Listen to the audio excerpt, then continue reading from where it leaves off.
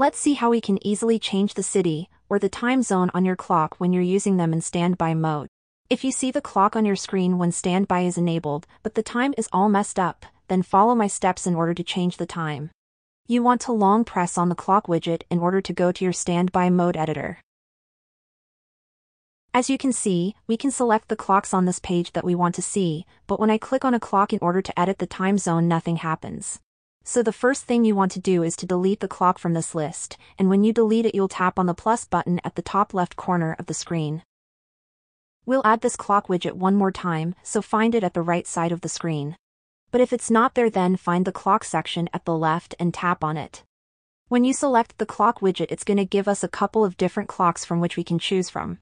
They have same cool looking designs, so find the one that you like and tap on Add Widget. Here is our clock widget that we've added, and when we tap on that clock, it's going to open the editor where we can select our city or our specific time zone.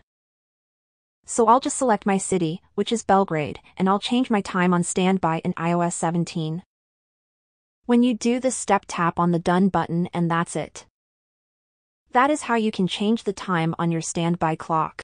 If standby mode isn't working for you or you have some other issues, make sure to subscribe to the channel because I have more videos like this one. Thanks for watching, and I'll see you soon.